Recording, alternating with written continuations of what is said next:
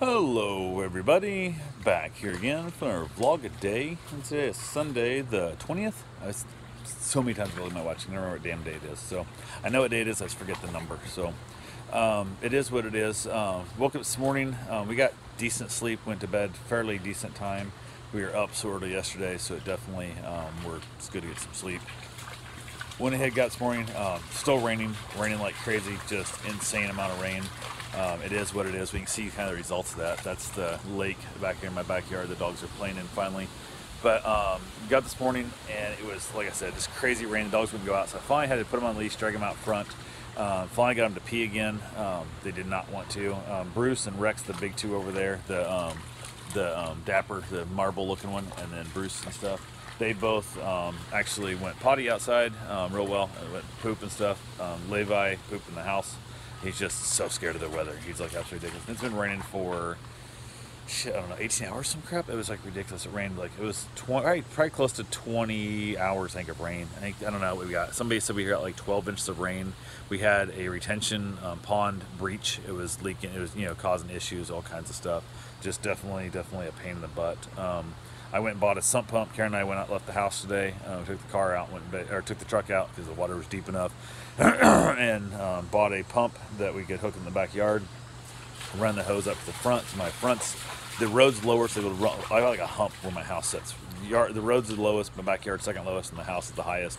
So I run it up over top of that through the side of the house, and then basically pumping it out front. And it seems like it's making a difference. Once the rain stopped, I can notice that I think the pump's working. Like I'm pumping out 1,600 gallons an hour, I think is what it said. It's a lot. It's it's full on, just running the whole time here, and doing well. Finally brought the dogs out in the evening once the rain stopped, and I thought, let's just take them out back so I could play a little bit. So I've been taking them out in the front in the leash, and they're so pent up energy. They finally, like, the rain stopped, and you can tell the fear and stuff needs to be burned off them. So brought them out here in the backyard, and it was getting dark, and I tried to film it, and it didn't really turn out because it was just too dark. But the dogs started running around the yard and just literally running hot laps and just chasing each other and wrestling and just, oh my God, having so much fun. And it's it's amazing how much they had. They had a freaking blast out here. Made a hell of a mess. Had to bring them back inside and like clean them up and stuff. It's a pain in the butt, but what they needed. We were out here for probably 2 hours or so, just because it needed to burn off. Let them burn it off. So we also middle of the day we got a call, and Karen's ex-husband passed away of COVID. Her cousin passed away yesterday. Her ex-husband passed away today. Her son and her ex-husband's new wife both are at home, and they both have COVID as well, but they're not showing as much symptoms. They both have a fever. I guess the ex-wife just finally started presenting, or not the ex-wife, sorry, the new wife just started presenting with a cough and a fever, and definitely just kind of scary in that process. You see the puppies there jumping around and stuff. But yeah, it kind of sucks. It's a scary thing.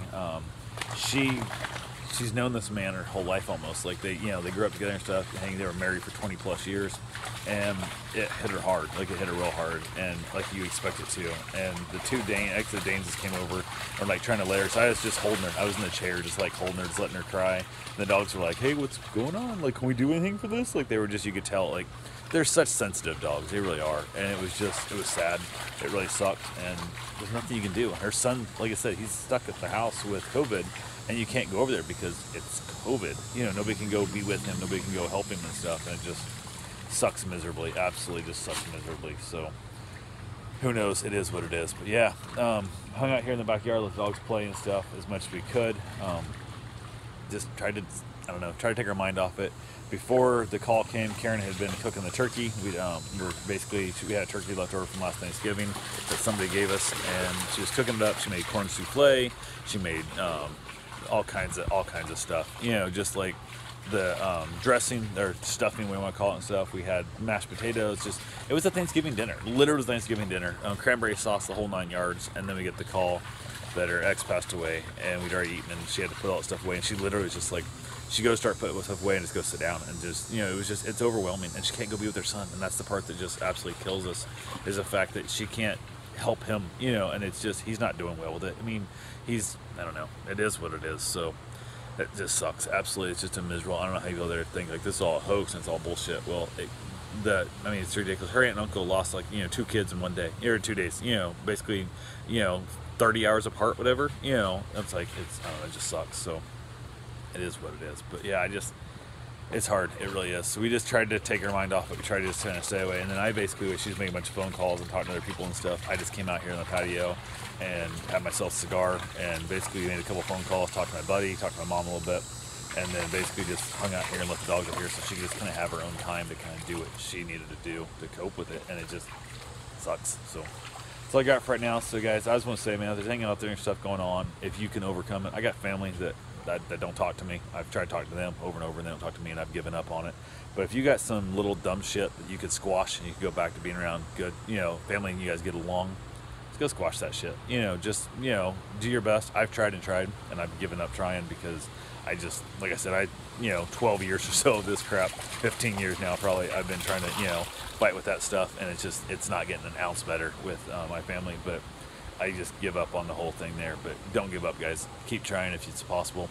And maybe after, a decade and a half, 2 decades, you could give up then too. But I wish you all the best. And man, just get out there, tell people you love them, let them know how you feel, and move on from there. So anyway, that's all I got for right now. I will talk to you guys tomorrow. Have yourself a safe, wonderful day. Thanks for watching.